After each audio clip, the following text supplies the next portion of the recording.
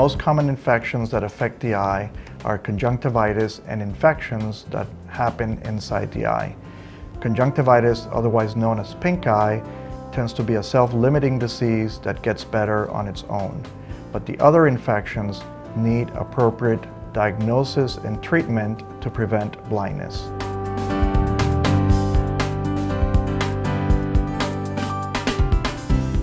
A corneal transplant is necessary when the cornea, which is the window to the eye, becomes cloudy. There are a number of diseases that can cause this, from congenital diseases that patients are born with to diseases that occur later in life and sometimes even as a result of surgery. The corneal transplant is one of the most successful transplant procedures performed on the human body. Almost 95% of corneal transplant will be successful in restoring vision to patients.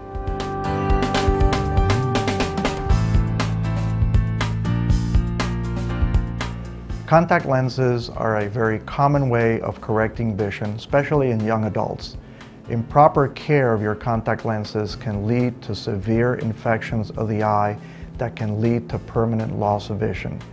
Following instructions on how to use and care for your contact lenses is extremely important to prevent these complications.